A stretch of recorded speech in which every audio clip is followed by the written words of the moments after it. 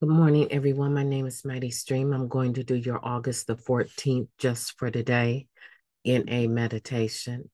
I hope you're doing well this morning. The title of today's meditation, Letting Go of Our Limitations. We don't have to settle for the limitations of the past. We can examine and re-examine our old ideals. That comes from the basic text, page 11. Most of us come to the program with a multiple of self-imposed limitations that prevent us from realizing our full potential, limitations that impede our attempts to find the values that lie at the core of our being. We place limitations on our ability to be true to ourselves, limitations on our ability to function at work, limitations on the risk we're willing to take. The list seems endless. If our parents or teachers told us we would never succeed and we believed them, chances are we didn't achieve much. If our socialization taught us not to stand up for ourselves, we didn't, even if everything inside us was screaming to do so.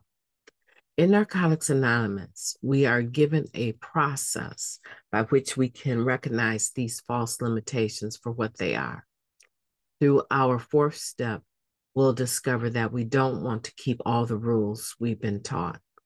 We don't have to be the lifelong victims of past experiences. We are free to discard the ideals that inhibit our growth.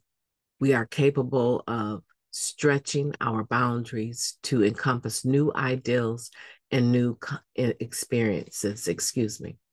We are free to laugh, to cry, and above all, to enjoy our recovery.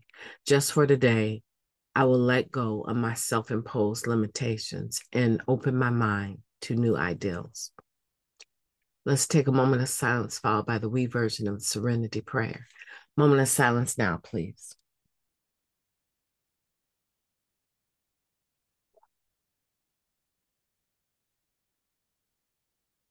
Thank you.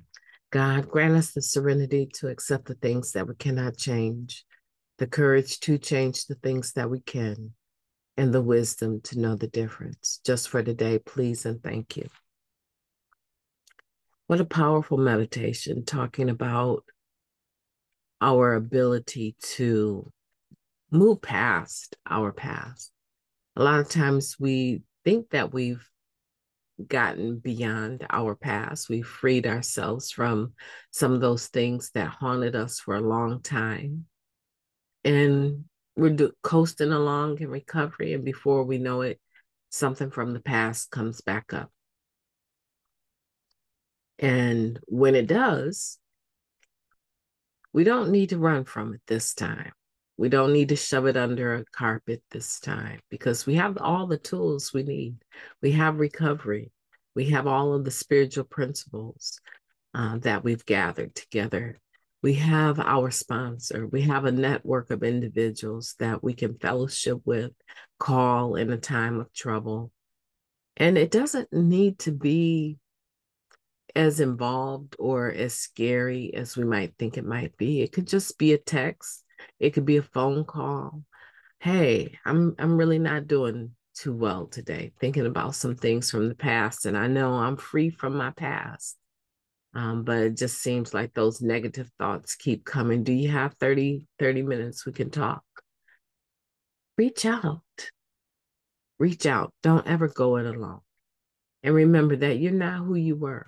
You're not who you were when you got here. That's for sure. And those things from the past, there is a way, a tool, a process to deal with those. And we never said that they would never, we didn't make that promise. We never said that they won't come back up. They often do.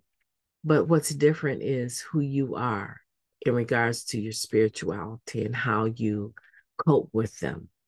Never let them back you up into a corner that you can't get out of clean. I've enjoyed talking to you today. My name is Mighty Stream, and I will be talking to you tomorrow.